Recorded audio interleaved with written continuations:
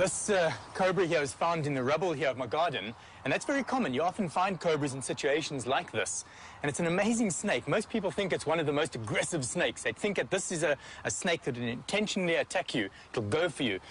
That's not aggression. That snake's merely trying to warn me off. It's standing up so that I can see it, and I'm supposed to now move away from it. If I move around it here, you'll see how it follows me. It's, of course, going to follow every step that I make. Snakes respond to movement, the cobra especially. I'm going to show you something really interesting here. This cobra's really warning me with its hood. And if I grab it really gently and restrain it, hold it like this for a moment, once the snake feels that it's completely overpowered, once it feels that it cannot do anything else, that it cannot move away from me, cannot spread its hood, biting's not working, it may do something which is going to really interest you. It may pretend to be dead. And even if I move my hand over it, it's responding completely differently to the way it was a moment ago. Isn't that incredible? Snakes are so fascinating.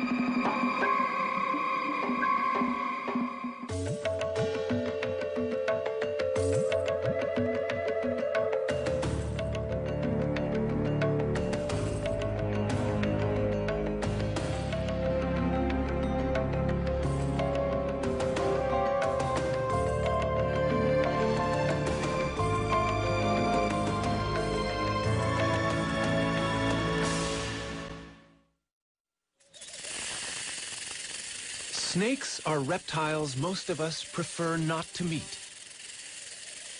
And they're wary of us, too, which is why they hiss or rattle to warn us off. Such warnings are ignored at our peril. But a snake will only bite in defense, and only if it feels gravely threatened.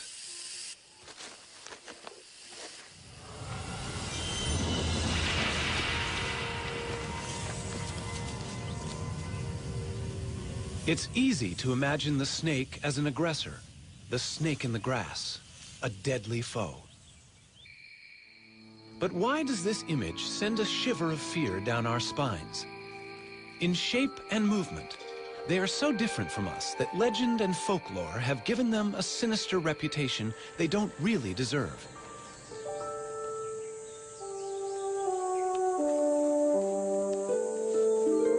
How can we understand an animal that smells with its tongue?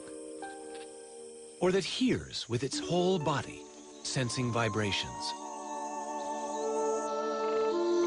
The hypnotic stare of its unblinking eye can seem as alien as its apparent rebirth through the shedding of its skin, sloughed off like a scaly ghost of itself.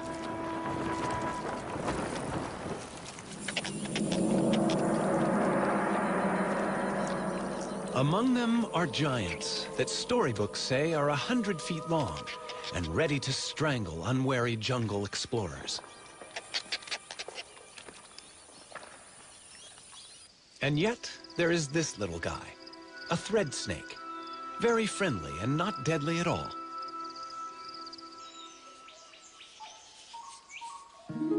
There is even beauty and grace in some as they go upon their bellies, silently through the trees. But where did snakes come from? An animal that looked much like some other reptiles alive today.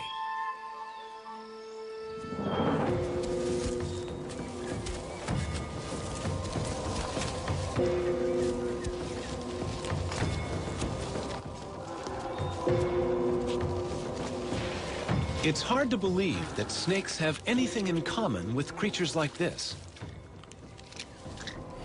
But in fact, every reptile descended from the same ancestor. This primitive ancestor led to two groups of animals, turtles and all other reptiles. All through the age of the dinosaurs and during the emergence of lizards, snakes were nowhere to be seen. But there were legless lizards, and it was from these that snakes evolved.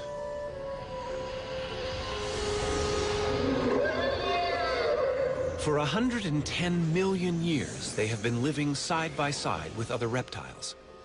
Today, there are more than 2,500 different species of snake.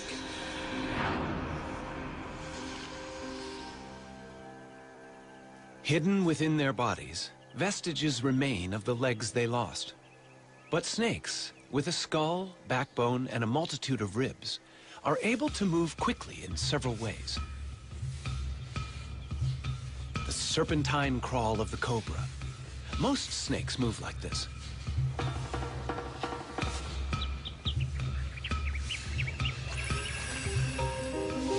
The movement creates little ridges in the ground, which the snake pushes against to propel itself forward. When you're short and fat, like this puff adder, throwing cobra-style loops is impossible. Instead, the muscles act on the ribs. As the ribs move, the snake's scales grab hold of the ground, and with a series of rhythmical contractions, the snake rows along in the sand. The famous sidewinder favors the serpentine wave, and like the cobra, it can push itself against the ridges it nudges up in the sand. By moving sideways, it needs only 2 points of contact on the very hot sand. At any one time, most of its body is held in the air. Legs? Who needs them? There are different problems for a tree-climbing python in a rainforest. To reach across a gap, it can stiffen sections of its body, becoming its own ladder from branch to branch.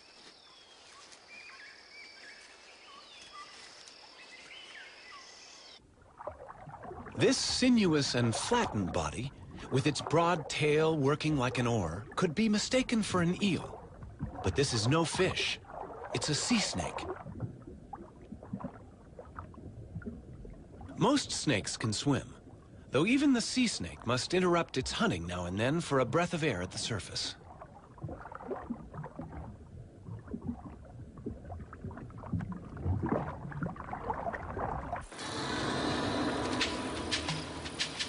As hunters, in water or on land, snakes are silent and efficient killers.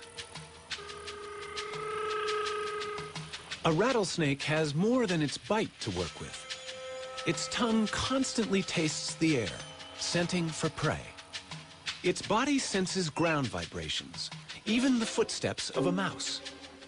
Standing still is no defense. The rattler is also able to sense body heat. Infrared heat, detected by sensory pits on each side of the face, pinpoints the prey.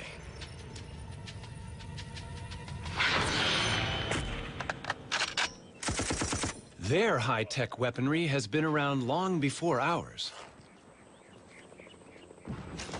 But in any combat situation, defense is as important as attack. This military training ground is home to 2 other opponents. The rare red cockaded woodpecker lives in this loblolly pine. Its enemy is a corn snake, whose tactics are to climb the tree and steal the woodpecker's chicks. The bird's defense is to peck at the tree, releasing its resin.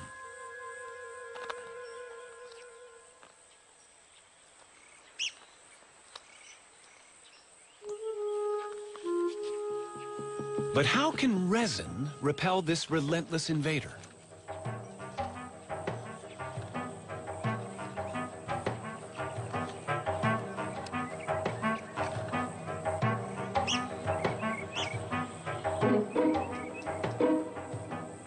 It's getting close.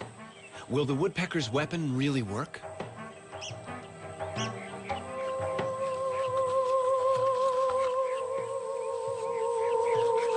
The resin goes into action. Seeping between the scales, it irritates the snake's skin.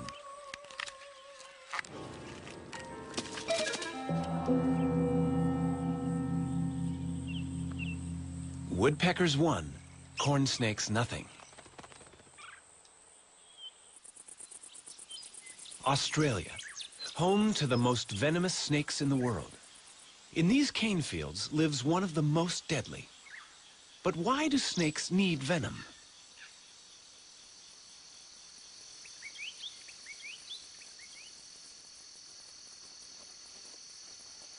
This inland taipan is hunting rats. The cane fields are alive with them. But they are dangerous prey. Rats can bite back.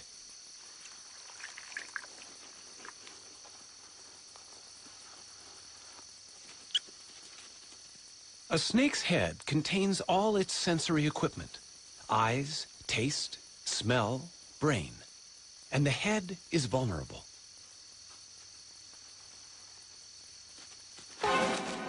It bites and retreats immediately. The head is undamaged, and the venom is doing its work. The rat is now paralyzed. The snake can safely approach its prey. Venom gives the snake two huge advantages. It not only kills the prey, but by the time the snake begins to swallow the rat, the venom has already begun to digest it, breaking down cells in the body. The venom in a baby snake can be even more powerful than the adults. This young cantle viper is luring prey with its worm-like tail.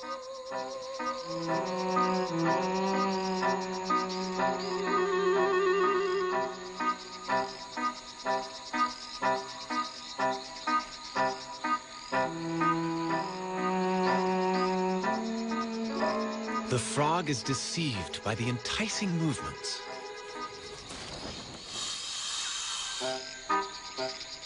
Unaware of its lucky escape, the frog remains convinced there is a worm there. Amazingly, the frog seems unable to see the snake.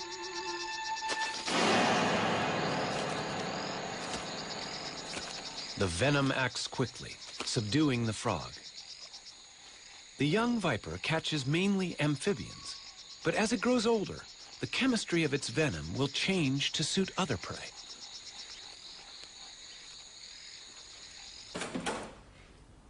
Donald Stridham works with South African snakes to understand how venoms affect the bodies of prey animals and how the venom is delivered during a bite. The snake that I've chosen here is a puff adder, and they've got the very long front-hinged fangs with a cytotoxin, a cell-destroying venom. I'm going to very carefully open up the snake's mouth and show you this mechanism. The snake doesn't like its mouth to be open. It's much like you going to the dentist and having your mouth prodded into. Now the fangs lie against the palate of the mouth. So if I just open there, you can hardly see the fangs. But if I now slip my stick just behind the fangs and get them forwards, you can very clearly see how they hinge. Now the fangs are covered by a skin sheath here. I'm going to try and slip this sheath up so that one can see the naked fang. And there we have one fang nicely exposed. These fangs are hollow. They work like little hypodermic needles, so they inject venom through the fang into its victim. And in fact, you can see a tiny droplet of venom on the one fang there. You know, the venom glands of a snake are very similar to the saliva glands in a human, in that if we have a dry mouth, our body very easily reproduces saliva, and the mechanism with a snake is almost exactly the same, in that venom is never easily exhausted. Under normal conditions, the snake is never without its venom. A gaboon viper produces venom in huge amounts. It's a large, fat-bodied snake and needs to have a lot of venom to subdue large prey quickly. The viper is too slow to chase its victim. To inject such large quantities, the gaboon viper has the longest fangs in the world. Each is almost as long as a human thumb. That's quite a bite. Even a smaller bite is no fun. Venom is breaking down the cells inside this man's punctured leg.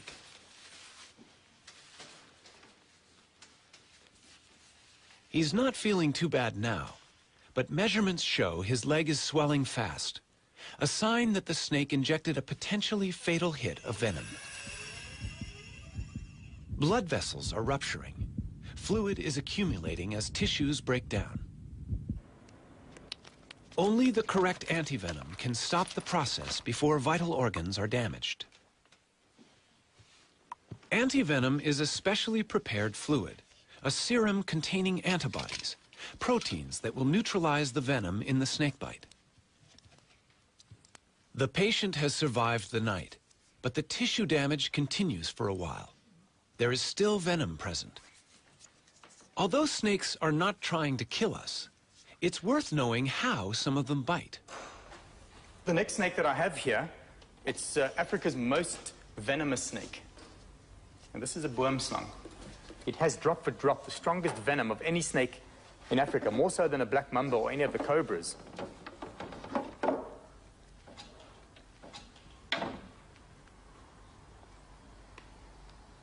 Most people think that a black-fanged snake can't bite onto a large part of your body. Most people think that the boomslang can only latch onto your earlobe or small finger. Whereas you can see here, this is not true, in that the whole head of the snake is divided in half by its mouth. And they can open that mouth up to about 120 degrees. And with the mouth that wide open, they could very easily bite you on the flat of your hand or the top of your leg, wherever it pleases. If you were bitten by this snake, you would literally bleed to death. So what's going to happen to you is that you're going to bleed into your heart, into your stomach, into your bowels. You're going to be urinating blood, defecating blood, and it's really a horrific way to die. This poor frog is about to be the victim of a vine snake in Central America. This snake is also back-fanged, just like the boomslang. Fortunately for small prey, death comes quickly.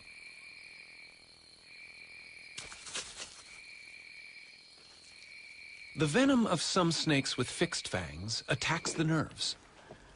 But now the front fixed fang snake that I've chosen is a snouted cobra here. These fangs are much smaller than the front hinged fangs of an adder. Those fangs don't have to fold backwards. You see, they remain erect in the mouth. So the snake merely has to snarl its mouth and so inject its venom. And sometimes a mere scratch is enough to kill you. The neurotoxins would interfere with the neural communication system of our body and paralyze the vital organs, so the heart or the diaphragm muscle, and one would die from asphyxiation. You literally cannot breathe and possibly die of heart attack. In most countries where people face a daily risk of encountering snakes, wood piles and exposed trash heaps are surprisingly common, yet all can encourage snake trouble. Wood piles provide shelter for snakes, and trash attracts rats. What better prey is there here in Africa for a black mamba? 6 feet of powerful hunter, it haunts the outbuildings and can strike like lightning with a quick-working venom.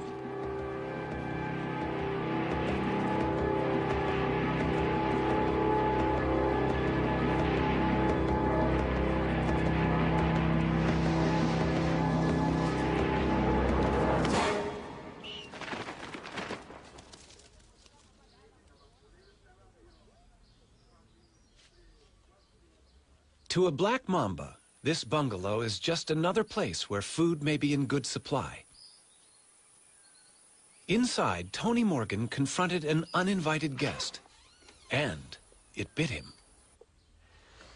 This is a typical corner that snakes like to hide in, and it was a similar corner like this near my front door on the farm that I found a mamba all curled up here with my fishing rods and various things like that.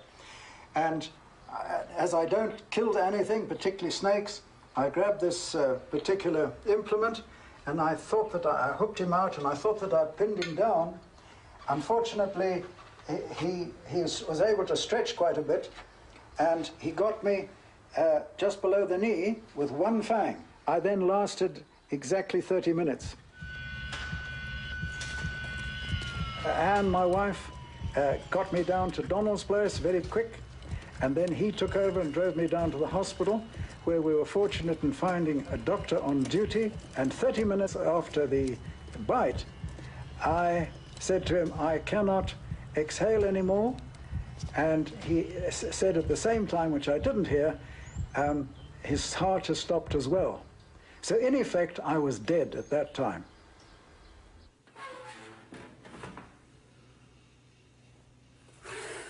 Bill Haast in Florida is the kind of person to whom Tony Morgan owes his life. But collecting venom to make anti-venom has almost cost Bill his own life. I was bitten by a cobra and ended up in a respirator. I had stopped breathing. I was bitten by a mamba in the leg, a king cobra bite in the knee. Well, my blood pressure went to 0. But the most recent one, which was a canebrake rattlesnake, a couple of months ago, I got bitten on the back of the hand. That was almost pure carelessness. Bill, who's nearly 90, milks venom into a collecting jar while he gently squeezes the venom glands. But how has he survived 168 bites? The answer may be quite natural. The South African Cape cobra, a highly venomous snake, is prey to meerkats. But why are meerkats apparently unaffected by frequent cobra bites? They seem to be immune. Perhaps the frequency of such bites is a clue to Bill's survival. Back in 1948, September the 18th, to be exact, I started immunizing myself with venom from the Cape cobra of South Africa. I diluted the venom 10,000 times and took 1/100th of a milliliter. Then I graduated or increased the dose over months and then eventually years, added different species until now, on usually once a week, I take a booster, and it's a mixture of 32 different species. So I know that got me through a lot of these bites, at least over the threshold, if not in most cases, saved my life. Snakes and humans share the world uneasily. This spectacled cobra is common in the paddy fields of India.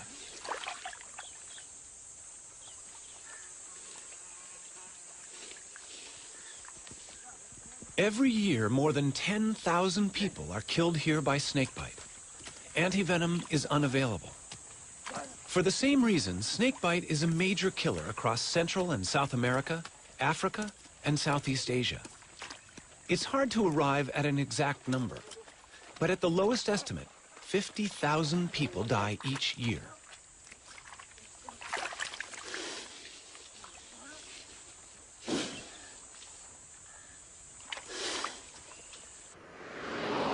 In South Africa, Donald Stridham is answering an emergency call.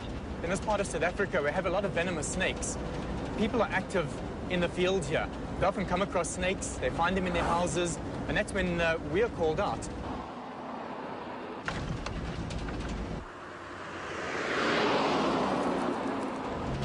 Seems to be the place over here. Lots of people standing around there. A snake in a house is a cause for local excitement, but the occupants have already followed the right emergency procedures. Everyone has left the house, and they've not only closed the door, but sealed it as well with a towel. Donald can be fairly sure that the snake is still inside. What I'm going to do here is have to put a visor on, because in a situation like this, it's very possibly a spitting snake. So I'm just going to get a few things that I need here.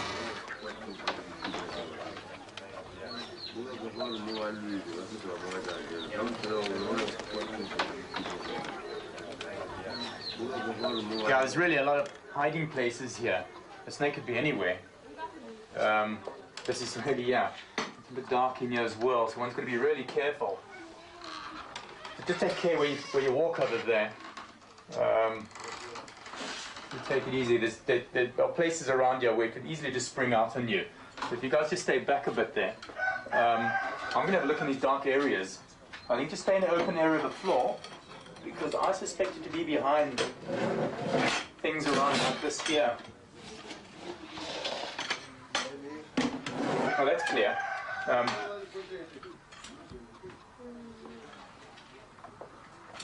You know, we could so easily find a mamba in a place like this. And these things are like coiled springs. I mean, once it feels that it's not hidden anymore, it could just come flying out.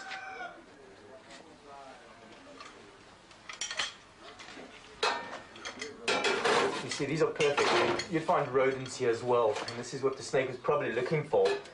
Or to just trying to hide from the disturbances outside, possibly.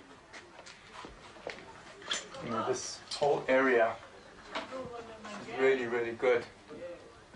Look at these mats under here. Yeah, nothing there.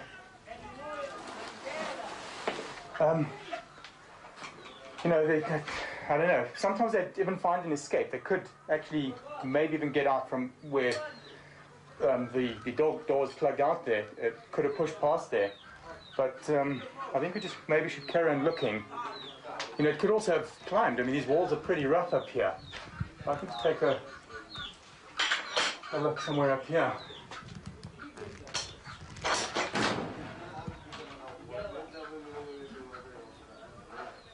Nothing there. Oh, yeah. Whoops. There's something up there. There's something in the corner over there.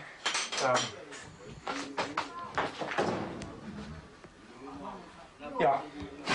Okay, without a doubt, that's a mamba. It's a black mamba. There's a piece of coil just around between the roof and the wall there. We know that mambas are very, very poisonous. I mean, if this bites us, we're quite far from a hospital now, so we've got to be really, really careful. And if you can just stay in the furthest corner away from me there, just out of my way, I'm going to bring it down and just get it straight past you outside, and then deal with it, get it into the bag.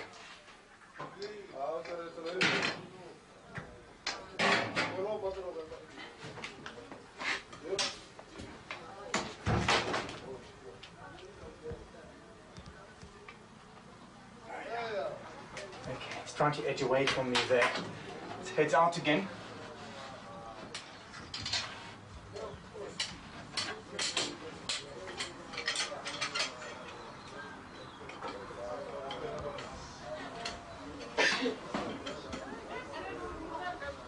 Yep, it's opening up its black mouth at me, it's warning me. You know, it's interesting that the snake doesn't just come out attacking, but at this stage, having it like this, it obviously feels threatened. At this stage, it'll bite whatever comes near to its mouth. And it's a big snake, it's bigger than I thought. It's a long animal.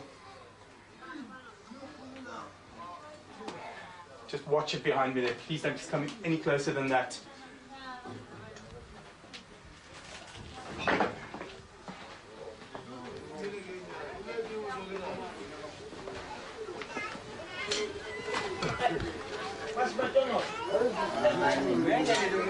You know, the snake's obviously hyped up now, and whatever touches it through the bag, it's going to bite. And you can see through the bag here. I'm going to just pin it down to the side, make sure that it's safe in one area, and then I'm going to release the head. Just take care that don't come too close. Now, you just touch that bag and this thing bites. I'm going to find a safe place to release it. Let's get it in there. And I think I should go and reassure the lady here that her house is clear of snakes and that it's safe to go back in again.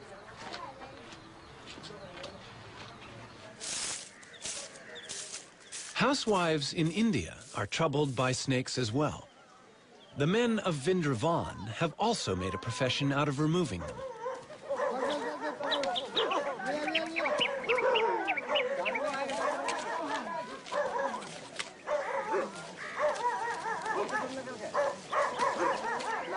He's not going to let this cobra go free. For hundreds of years, this has been a village of snake charmers. The snake is captivated by the swaying pipe, following every rocking movement. And that's the snake charmer's secret. The music plays no part. It's probably too high a frequency for the snake to appreciate. It has no eardrums. Sound vibrations are perceived only by way of the skin, muscle, and bone.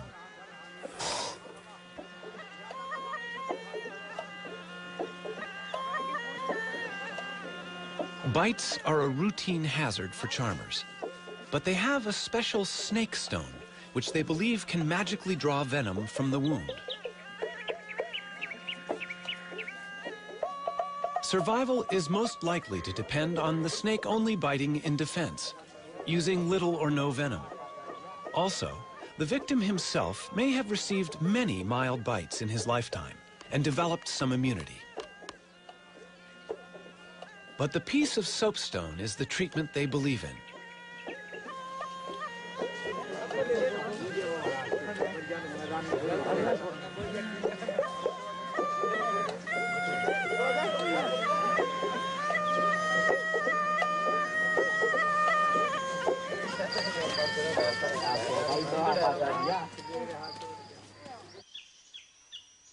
This baby cobra in Africa is one snake that no snake charmer would ever use. It threatens the civet cat by standing tall and looking big. But it has another weapon. This is a spitting cobra, and it sprays venom, which irritates the eyes of the attacker.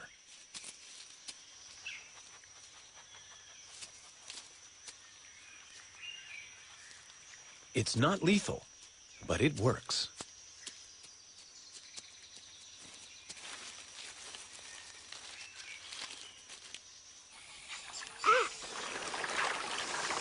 South America, the Llanos of Venezuela, the wetland home of the largest snake in the world,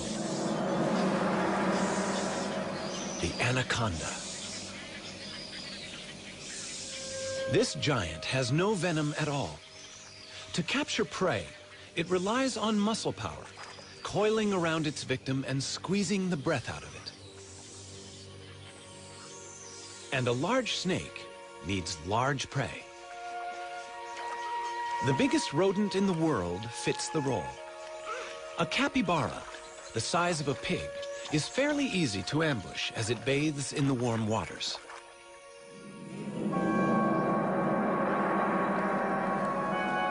The snake must have teeth strong enough to hold on to such lively prey, and be ready to loop its body tightly around the capybara to avoid being bitten or scratched.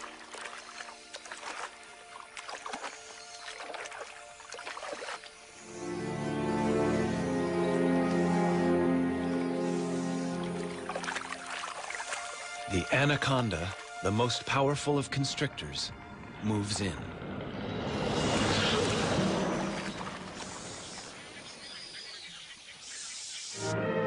Look out, Jimmy. Hold that head, hold it. Mike hears Jimmy's cries for help.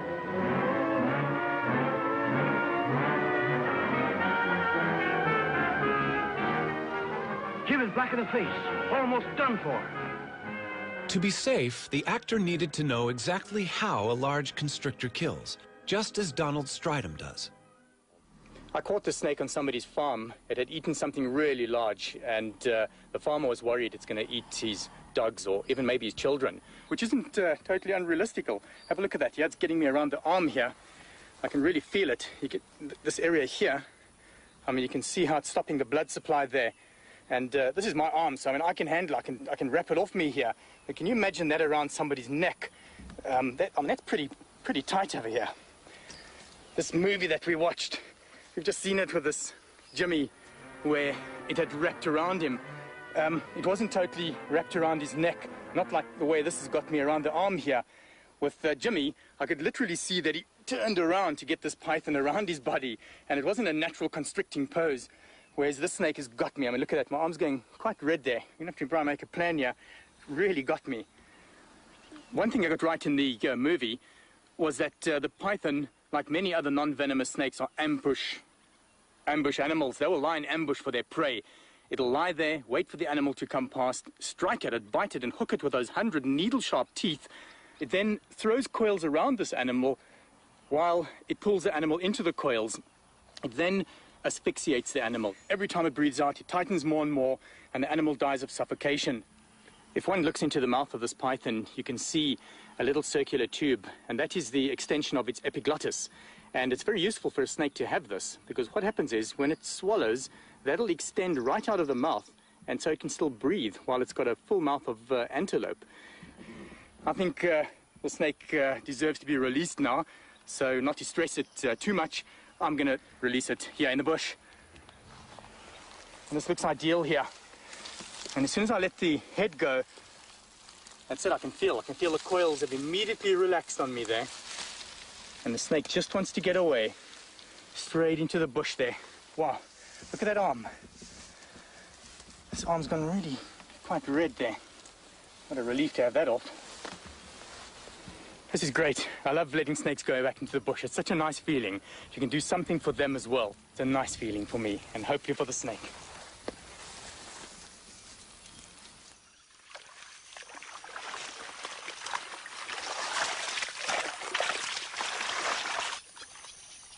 Back in anaconda country, there's someone who's trying to do good things for them as well. Anacondas have killed and eaten people, but that fact does not deter Maria Munoz. At the ranch of El Cedral, the petite Maria is on the track of her favorite animal.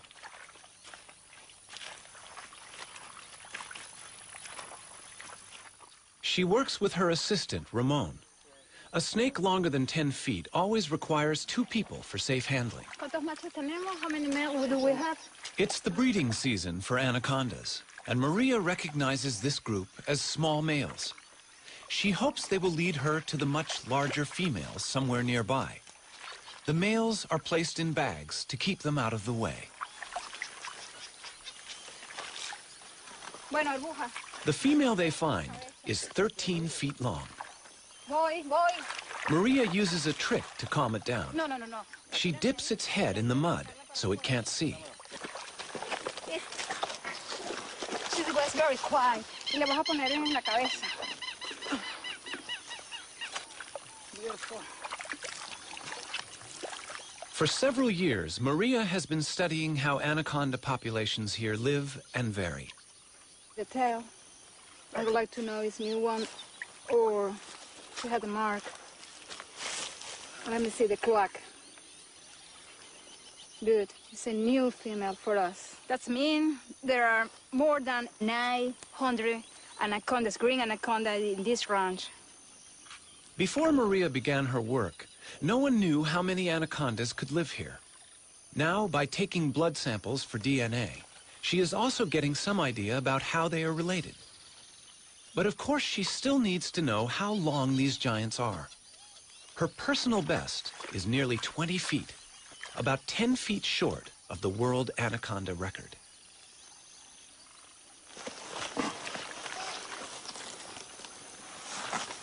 Yeah. No se sale. These are the heaviest snakes in the world. But this one is a little lighter than the 485-pound monster in the record books. 44.45 kilograms. Some snakes, like this South African tiger snake, not only constrict their prey, but are also venomous. I've got the tiger snake's favorite prey. It is a striped skink. Now I'm going to bring it in closer, and you're going to notice that the tiger snake will bite and poison its prey, also wrap around it to constrict and kill. Now this is of course a dead skink, so I'm going to move it around so that the snake thinks that it's alive.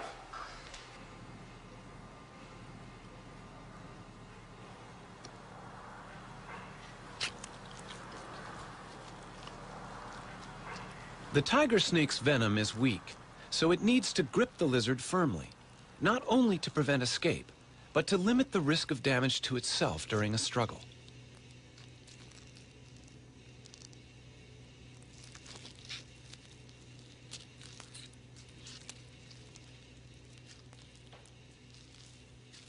Even more remarkable is an African egg-eating snake's ability to get its mouth around an egg.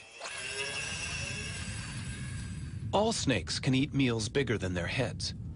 They simply open very wide, and then ligaments allow the lower jaw to expand.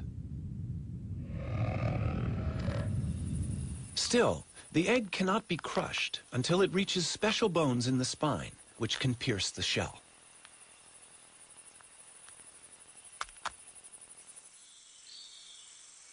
For convenience, a snake does better to eat another snake. A king cobra is called king because it's a snake eater. The mangrove snake it's attacking is only mildly venomous. No match for the king.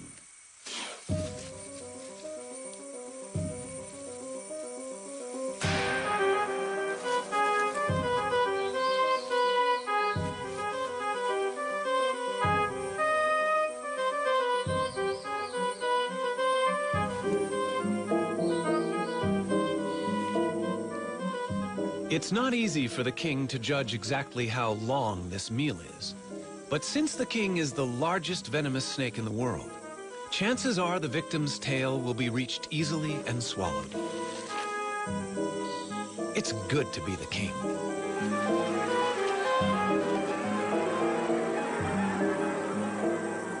So how would a snake avoid this fate? One way would be to play dead. This eastern hog-nosed snake is giving his best performance.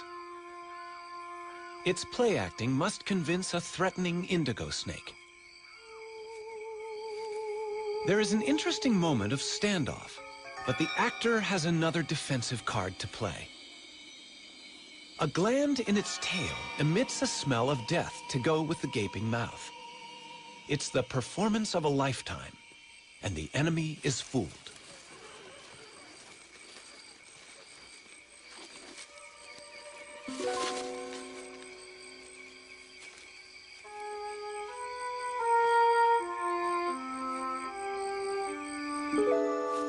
A snake that looks dangerous can keep predators away. Red next to yellow will kill a fella is a useful rhyme about a coral snake. It is venomous. Red next to black is a friend of Jack is true for a milk snake. It mimics warning colors and only pretends to be dangerous. A pretend head keeps the real head of a Calabar ground python safe. The real head has a tongue that gives it away. But the deception can be good enough to cause a predator to attack the tail by mistake. And a tail is not a vital organ.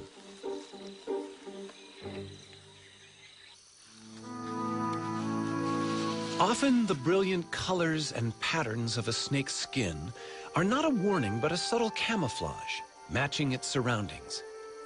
And to us, it can look beautiful.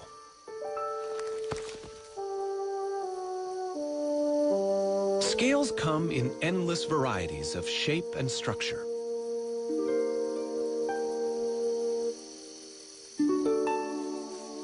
In the wild, snakes are not easily seen, a useful quality which suits these masters of ambush perfectly.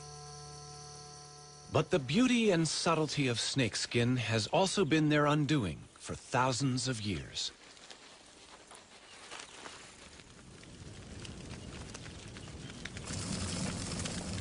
Fire is traditionally used by hunters in Cameroon to expose the hiding places of aggressive rock pythons. Entering an aardvark burrow to retrieve so vicious a snake is a risk few men will undertake. Once, this nightmare task was a test of virility, a rite of passage. Crawling inch by inch on toes and fingers, the hunter moves toward the angry python. His companions keep track of his progress. They may have to rescue him. The heat is stifling.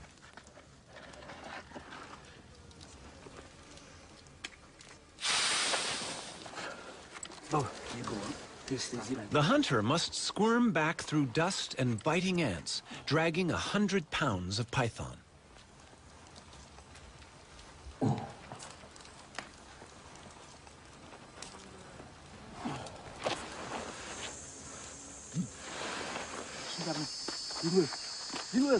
His companions take over.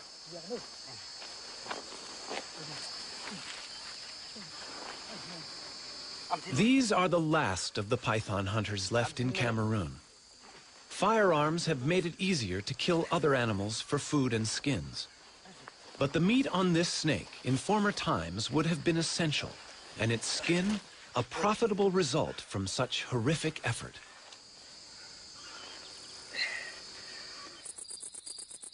As any snake grows, it must shed its outer skin like an overtight suit. The new scales revealed are at their best. The cast-off skin is discarded, and with it also go most of the parasites that have attached themselves to the snake.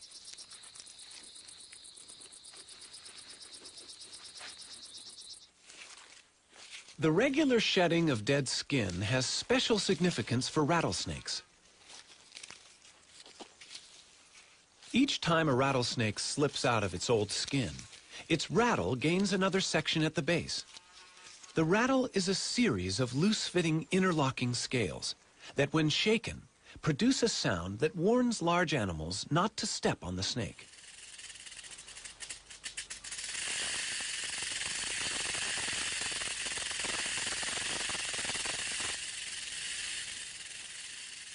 Although only a warning, the rattle has been the snake's downfall. Their noise makes them easy to locate, and as a result, tens of thousands are killed every year. I hate rattlesnakes. J.P. Jones sees rattlesnakes only as potential killers of people and livestock. He's hunted them since he was a boy. But recently, he's finding it harder to find them. He simply can't hear them, even with the listening apparatus he designed himself. There are rattlers around, but many are becoming quieter. Ruthless hunting is exterminating the loudest, and a greater proportion of snakes with weak rattles are living and breeding. Not having a loud warning, of course, makes a snake even more dangerous. But J.P. is undaunted, and his roundup goes on, presumably until only silent rattlesnakes survive in his part of Alabama.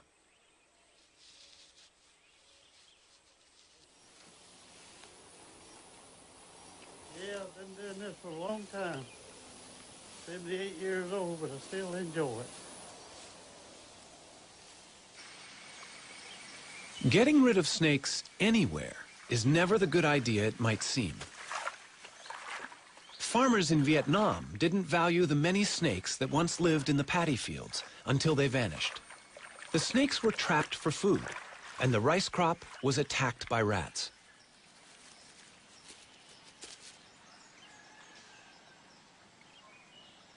A third of the country's crops was devastated by the rodents.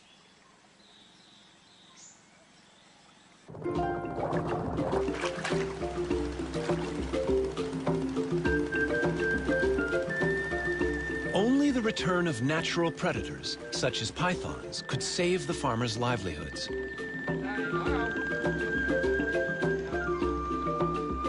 The government's official snake repatriator is Dr. Nguyen. He's bringing snakes to the village where he was born. And he knows how important it is that children, as well as the farmers, realize how essential these harmless snakes are to their future.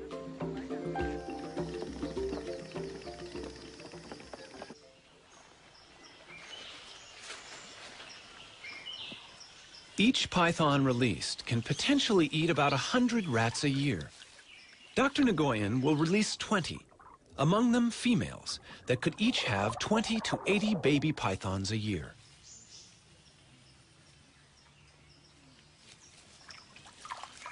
In the battle against rats, each snake in a paddy field is worth far more than those that are sold to be eaten.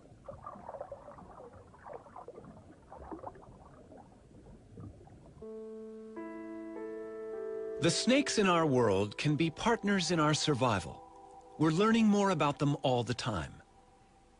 But there's always a new twist. Well, sometimes when the snakes shed, it's not a complete shed, and we have to help it. And in this case, the top scale wasn't quite off, and I think I can get it. Now he's all done. A snake with two heads. Something went wrong in the egg. Such creatures are not uncommon. Only one head can feed, but this ring-necked snake will survive happily. It's very interesting how attached people get or not get to their reptilian pets. Most people think that how can you get attached to a snake or a lizard as compared to a fluffy kitten or a cat or dog? But in a way, you really do get attached to these animals, partly because you soon realize how individual they are and how the personalities differ. By and large, you do get very attached to your animals. I'm constantly surprised by snakes. They're fascinating animals. Just everything about them is so different to us. They smell using their tongues, they move without any legs, they're cold-blooded, they have no ears, and they're just so interesting. They're so different and so much to learn about them. Most of us might prefer to leave snakes to the experts, but love them or hate them, they're an important part of our natural world. As we shed our fears and learn more about them, we might find they're not such bad neighbors after all.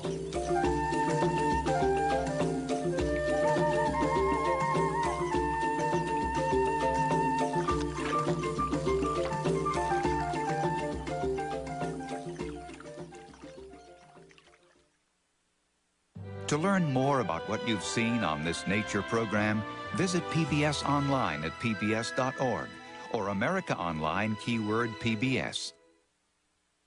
Next time on Nature, turtles, on land or underwater. They're ancient wanderers headed into an uncertain future. One of a 4-part series, The Reptiles. The Reptiles Complete Home Video Set is available for $39.95 plus shipping. To order, call 1-800-336-1917 or write to the address on your screen. I was bitten by a cobra and ended up in a respirator. I had stopped breathing. I was bitten by a mamba in the leg, a king cobra bite in the knee. Well, my blood pressure went to 0. I can really feel it. You get this area here. I mean, you can see how it's stopping the blood supply there. And this is my arm, so I mean, I can handle it. I can wrap it off me here. In a way, you really do get attached to these animals, partly because you soon realize how individual they are and how the personalities differ.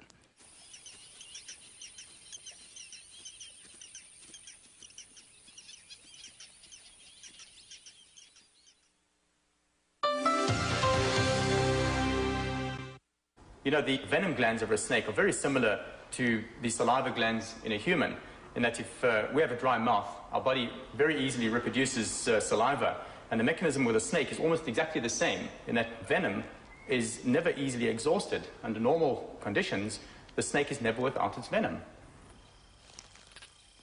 A gaboon viper produces venom in huge amounts. It's a large, fat-bodied snake and needs to have a lot of venom to subdue large prey quickly. The viper is too slow to chase its victim. To inject such large quantities, the gaboon viper has the longest fangs in the world. Each is almost as long as a human thumb. That's quite a bite. Even a smaller bite is no fun. Venom is breaking down the cells inside this man's punctured leg.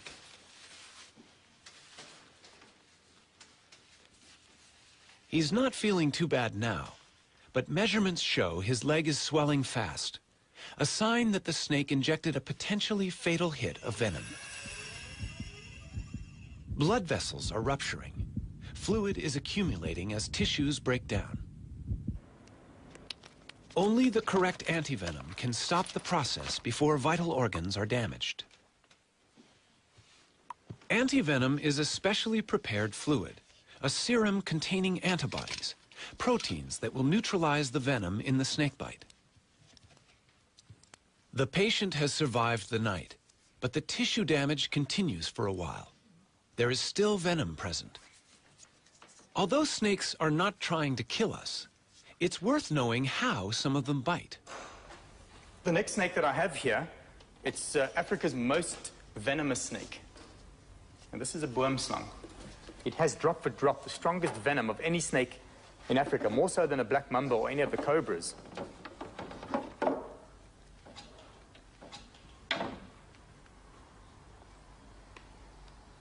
Most people think that a black-fanged snake can't bite onto a large part of your body. Most people think that the boomslang can only latch onto your earlobe or small finger. Whereas you can see here, this is not true, in that the whole head of the snake is divided in half by its mouth. And they can open that mouth up to about 120 degrees. And with the mouth that wide open, they could very easily bite you on the flat of your hand or the top of your leg, wherever it pleases. If you were bitten by this snake, you would literally bleed to death. So what's going to happen to you is that you're going to bleed into your heart, into your stomach, into your bowels. You're going to be urinating blood.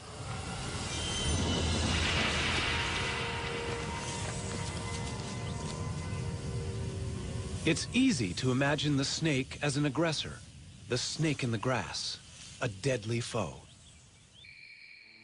But why does this image send a shiver of fear down our spines?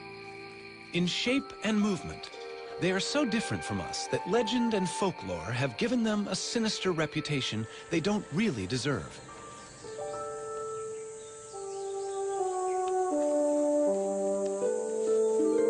How can we understand an animal that smells with its tongue?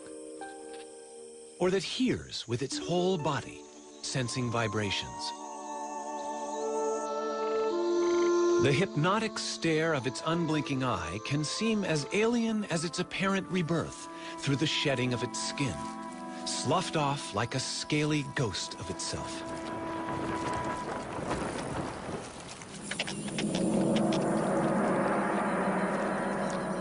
Among them are giants that storybooks say are 100 feet long and ready to strangle unwary jungle explorers. And yet, there is this little guy, a thread snake, very friendly and not deadly at all.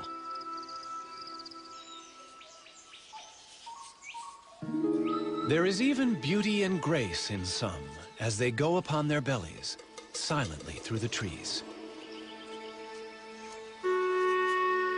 But where did snakes come from? An animal that looked much like some other reptiles alive today.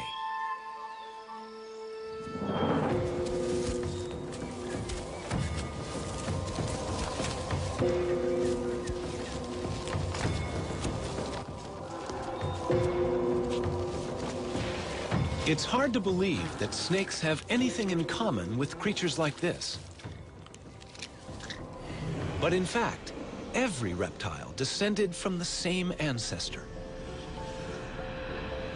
This primitive ancestor led to two groups of animals, turtles and all other reptiles. All through the age of the dinosaurs and during the emergence of lizards, snakes were nowhere to be seen. But there were legless lizards, and it was from these that snakes evolved.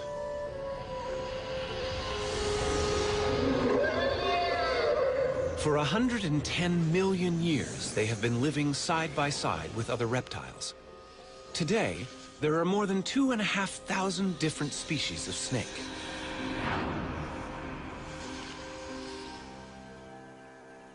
Hidden within their bodies, vestiges remain of the legs they lost. Okay, he's trying to edge away from me there. His head's out again.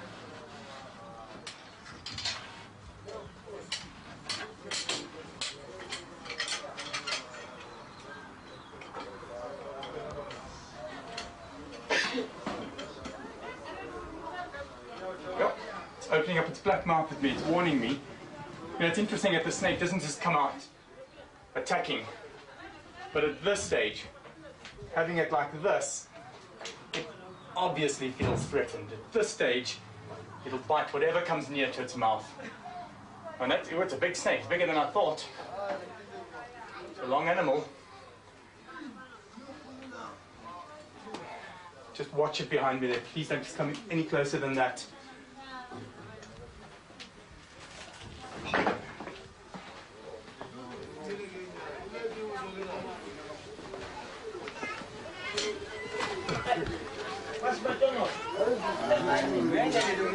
You know, the snake's obviously hyped up now, and whatever touches it through the bag, it's going to bite. And you can see through the bag here. I'm going to just pin it down to the side, make sure that it's safe in one area, and then I'm going to release the head. Just take care that don't come too close. Now, you touch that bag and this thing bites. I'm going to find a safe place to release it. Let's get it in there.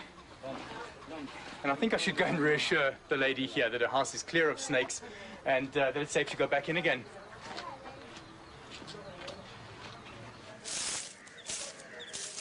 Housewives in India are troubled by snakes as well. The men of Vrindavan have also made a profession out of removing them.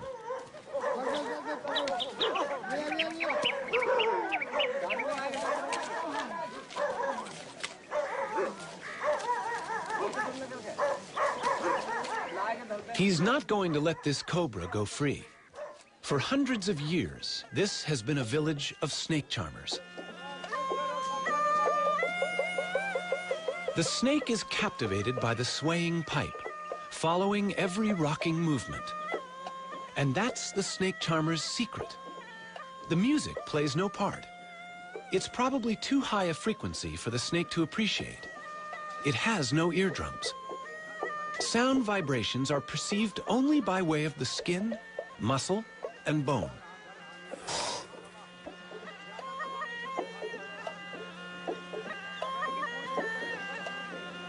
Bites are a routine hazard for charmers, but they have a special snake stone, which they believe can magically draw venom from the wound. My wife got me down to Donald's place very quick, and then he took over and drove me down to the hospital, where we were fortunate in finding a doctor on duty. And 30 minutes after the bite, I said to him, I cannot exhale anymore. And he said at the same time, which I didn't hear, his heart has stopped as well. So in effect, I was dead at that time.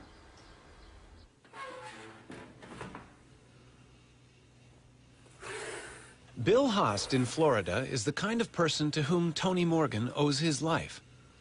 But collecting venom to make anti-venom has almost cost Bill his own life. I was bitten by a cobra and ended up in a respirator. I had stopped breathing. I was bitten by a mamba in the leg, a king cobra bite in the knee. Well, my blood pressure went to 0. But the most recent one, which was a canebrake rattlesnake, a couple of months ago, I got bitten on the back of the hand. That was almost pure carelessness. Bill, who's nearly 90, milks venom into a collecting jar while he gently squeezes the venom glands. But how has he survived 168 bites? The answer may be quite natural. The South African Cape cobra, a highly venomous snake, is prey to meerkats. But why are meerkats apparently unaffected by frequent cobra bites? They seem to be immune. Perhaps the frequency of such bites is a clue to Bill's survival. Back in 1948, September the 18th to be exact, I started immunizing myself with venom from the Cape cobra of South Africa. I diluted the venom 10,000 times and took 1/100th of a milliliter. Then I graduated or increased the dose over months and then eventually years, added different species until now, on usually once a week, I take a booster, and it's a mixture of 32 different species. So I know that got me through a lot of these bites, at least over the threshold, if not in most cases, saved my life. Snakes and humans share the world uneasily. This spectacled cobra is common in the paddy fields of India.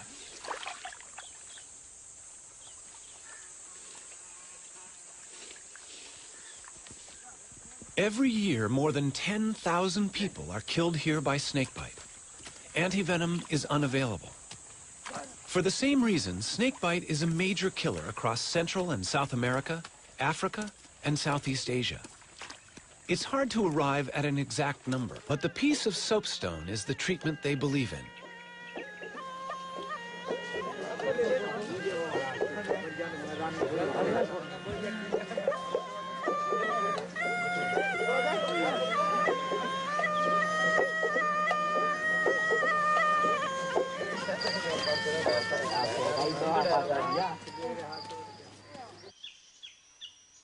This baby cobra in Africa is one snake that no snake charmer would ever use. It threatens the civet cat by standing tall and looking big. But it has another weapon. This is a spitting cobra, and it sprays venom, which irritates the eyes of the attacker.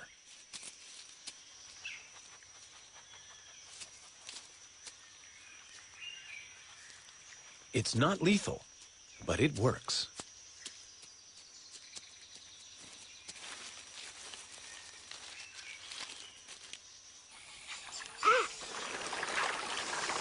South America, the Llanos of Venezuela, the wetland home of the largest snake in the world,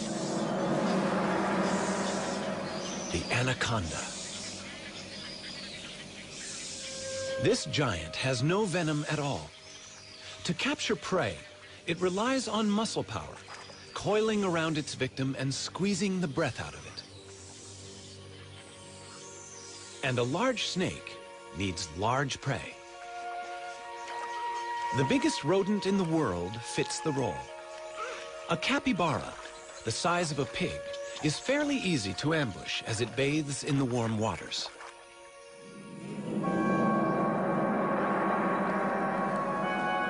The snake must have teeth strong enough to hold on to such lively prey, and be ready to loop its body tightly around the capybara to avoid being bitten or scratched.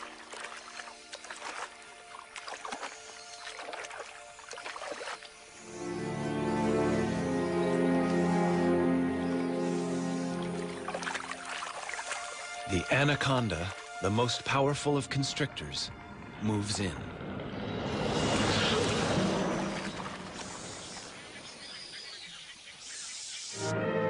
Look out, Jimmy.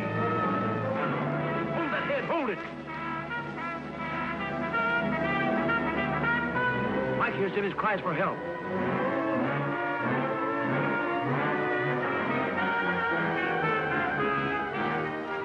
Jim is black in the face, almost done for. To be safe, the actor needed to know exactly how a large constrictor kills, just as Donald Stridham does. I caught the snake on somebody's farm. It had eaten something really large and wrapped around him. It wasn't totally wrapped around his neck, not like the way this has got me around the arm here. With Jimmy, I could literally see that he turned around to get this python around his body, and it wasn't a natural constricting pose.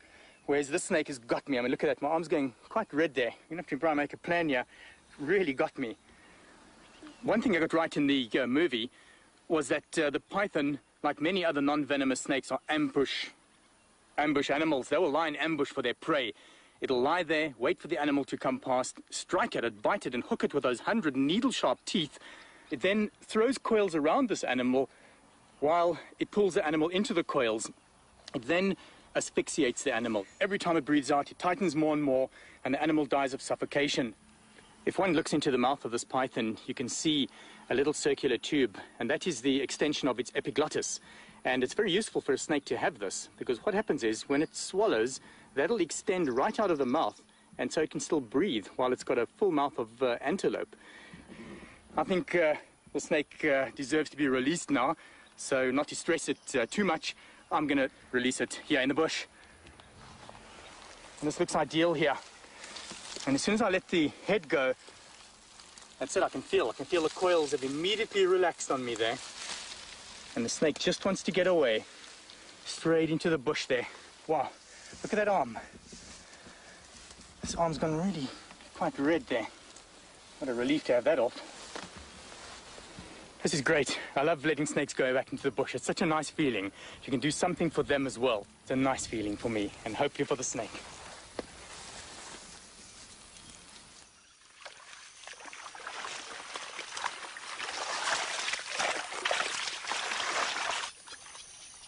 Back in anaconda country, there's someone who's trying to do good things for them as well. Anacondas have killed and eaten people, but that fact does not deter Maria Munoz. At the ranch of El Cedral, the petite Maria is on the track of her favorite animal.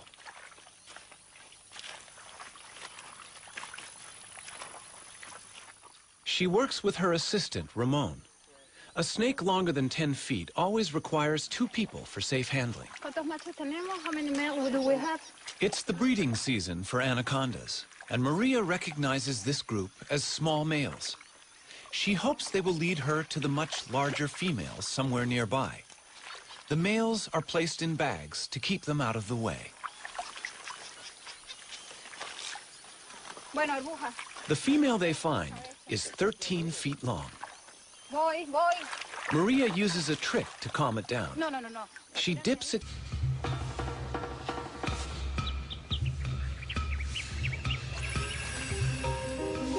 The movement creates little ridges in the ground, which the snake pushes against to propel itself forward. When you're short and fat, like this puff adder, throwing cobra-style loops is impossible. Instead, the muscles act on the ribs. As the ribs move, the snake's scales grab hold of the ground, and with a series of rhythmical contractions, the snake rows along in the sand. The famous sidewinder favors the serpentine wave, and like the cobra, it can push itself against the ridges it nudges up in the sand. By moving sideways, it needs only 2 points of contact on the very hot sand. At any one time, most of its body is held in the air. Legs? Who needs them? There are different problems for a tree-climbing python in a rainforest.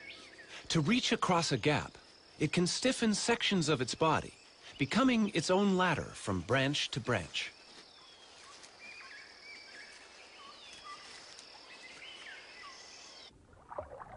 This sinuous and flattened body, with its broad tail working like an oar, could be mistaken for an eel.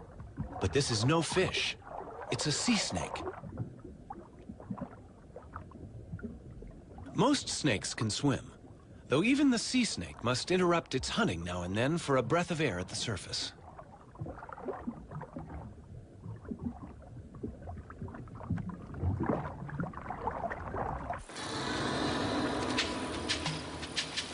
As hunters, in water or on land, snakes are silent and efficient killers. A rattlesnake has more than its bite to work with. Its tongue constantly tastes the air, scenting for prey. Its body senses ground vibrations, even the footsteps of a mouse. Standing still is no defense. The rattler is also able to sense body heat. Infrared heat, detected by sensory pits on each side of the face, pinpoints the prey.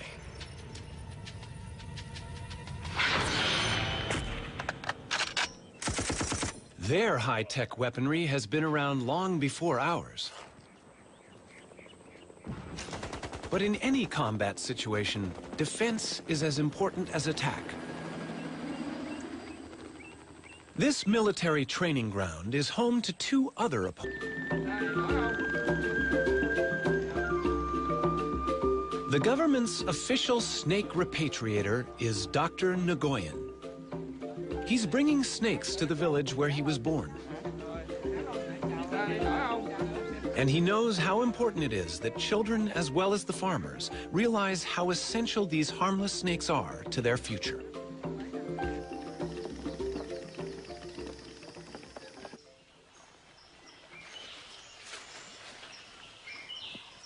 Each python released can potentially eat about 100 rats a year. Dr. Nguyen will release 20, among them females, that could each have 20 to 80 baby pythons a year.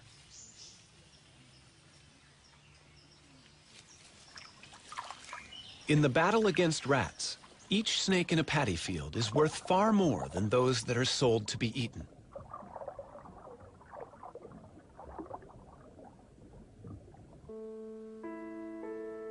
The snakes in our world can be partners in our survival. We're learning more about them all the time. But there's always a new twist. Well, sometimes when the snake shed, it's not a complete shed, and we have to help it. And in this case, the top scale wasn't quite off, and I think I can get it. Now he's all done.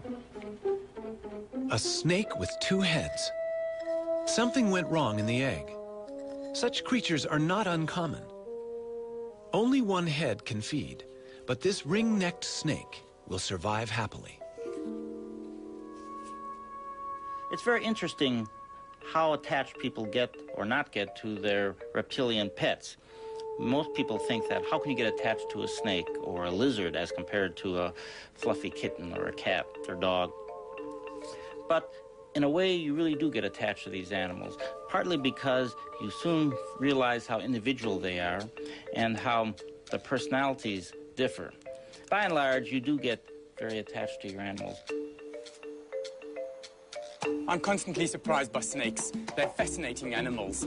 Just everything about them is so different to us. They smell using their tongues, they move without any legs, they're cold-blooded, they have no ears, and they're just so interesting. They're so different, and so much to learn about them. Most of us might prefer to leave snakes to the experts. But love them or hate them, they're an important part of our natural world. As we shed our fears and learn more about them, we might find they're not such bad neighbors after all. I've got the tiger snake's favorite prey. It is a striped skink. Now I'm going to bring it in closer, and you're going to notice that the tiger snake will bite and poison its prey, also wrap around it to constrict and kill. Now this is of course a dead skink, so I'm going to move it around so that the snake thinks that it's alive.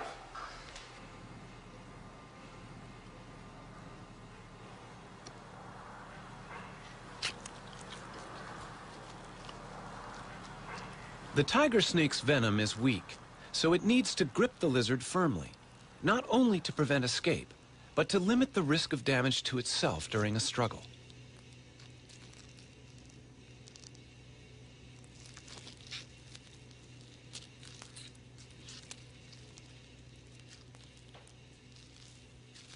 Even more remarkable is an African egg-eating snake's ability to get its mouth around an egg.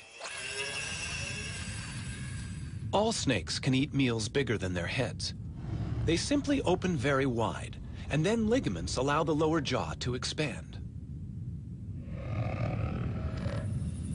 Still, the egg cannot be crushed until it reaches special bones in the spine, which can pierce the shell.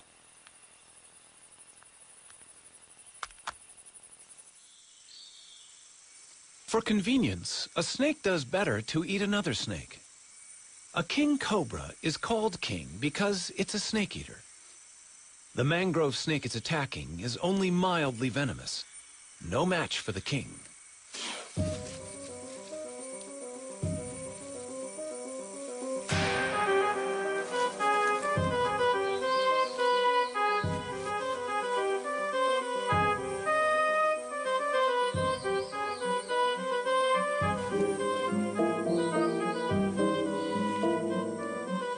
It's not easy for the king to judge exactly how long this meal is. But since the king is the largest venomous snake in the world, chances are the victim's tail will be reached easily and swallowed. It's good to be the king.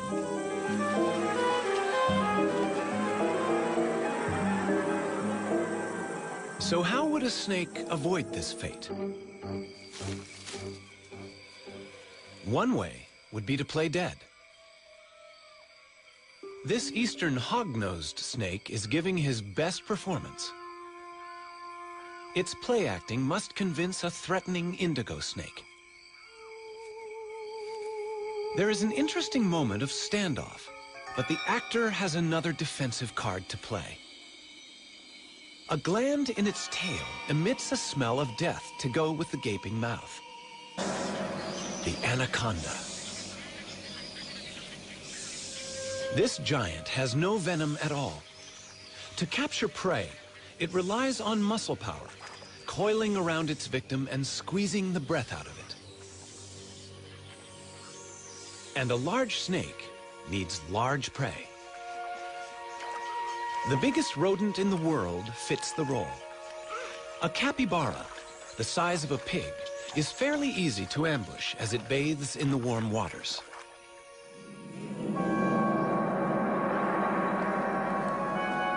The snake must have teeth strong enough to hold on to such lively prey, and be ready to loop its body tightly around the capybara to avoid being bitten or scratched.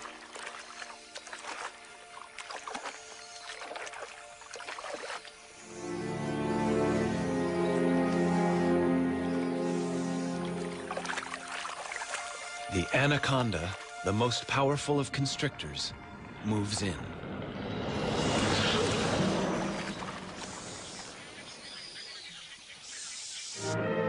Look out, Jimmy.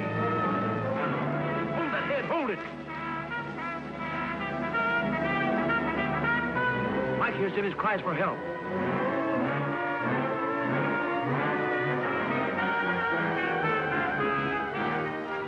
Jim is black in the face, almost done for. To be safe, the actor needed to know exactly how a large constrictor kills, just as Donald Stridham does. I caught the snake on somebody's farm. It had eaten something really large, and the farmer was worried it's going to eat his dogs or even maybe his children, which isn't totally unrealistical. Have a look at that. Yeah, it's getting me around the arm here. I can really feel it. You get this area here. I mean, you can see how it's stopping the blood supply there.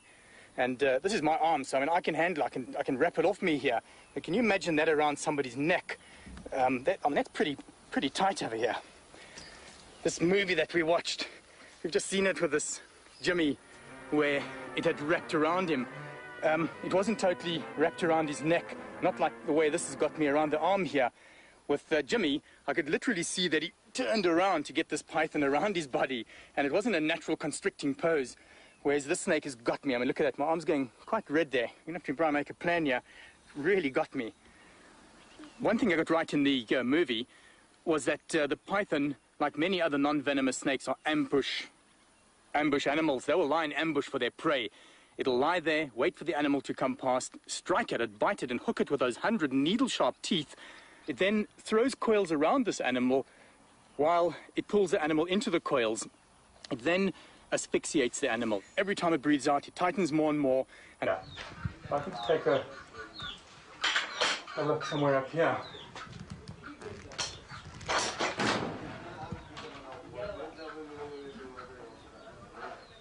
Nothing there. Well, whoops, there's something up there. There's something in the corner over there.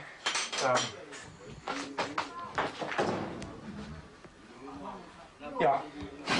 Okay, without a doubt, that's a mamba. It's a black mamba. There's a piece of coil just around between the roof and the wall there. We know that mambas are very, very poisonous. I mean, if this bites us, we're quite far from a hospital now, so we've got to be really, really careful. And if you can just stay in the furthest corner away from me there, just out of my way, I'm going to bring it down and just get it straight past you outside, and then deal with it, get it into the bag.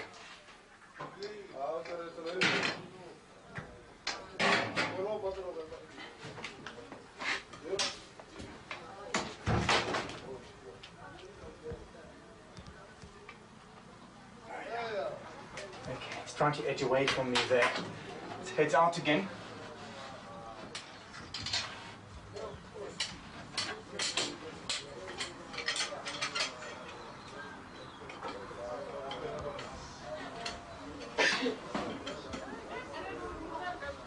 Yep, it's opening up its black mouth at me, it's warning me.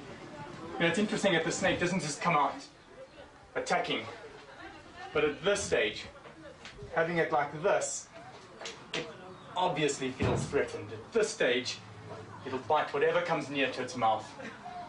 And it's a big snake, it's bigger than I thought. It's a long animal. Just watch it behind me there. Please don't just come any closer than that.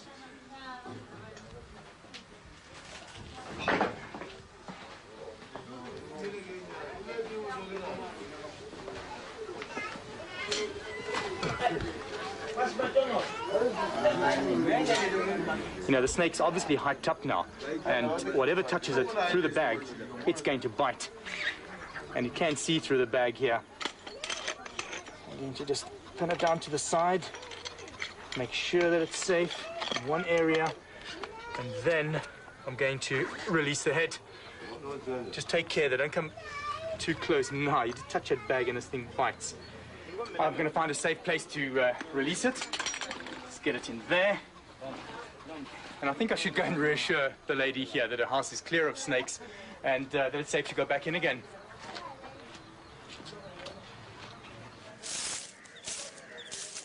Housewives in India are troubled by snakes as well.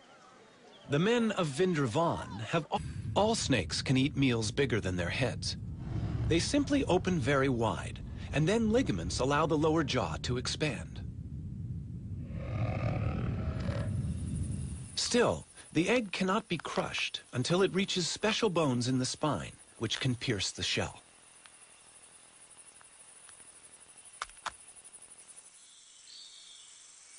For convenience, a snake does better to eat another snake. A king cobra is called king because it's a snake eater. The mangrove snake it's attacking is only mildly venomous. No match for the king.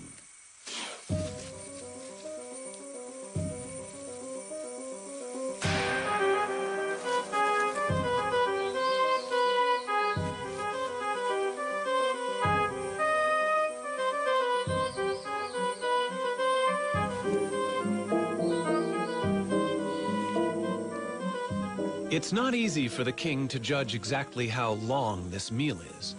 But since the king is the largest venomous snake in the world, chances are the victim's tail will be reached easily and swallowed.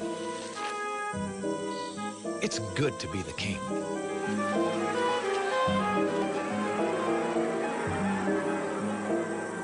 So how would a snake avoid this fate? One way would be to play dead. This eastern hog-nosed snake is giving his best performance. Its play acting must convince a threatening indigo snake. There is an interesting moment of standoff, but the actor has another defensive card to play. A gland in its tail emits a smell of death to go with the gaping mouth. It's the performance of a lifetime, and the enemy is fooled.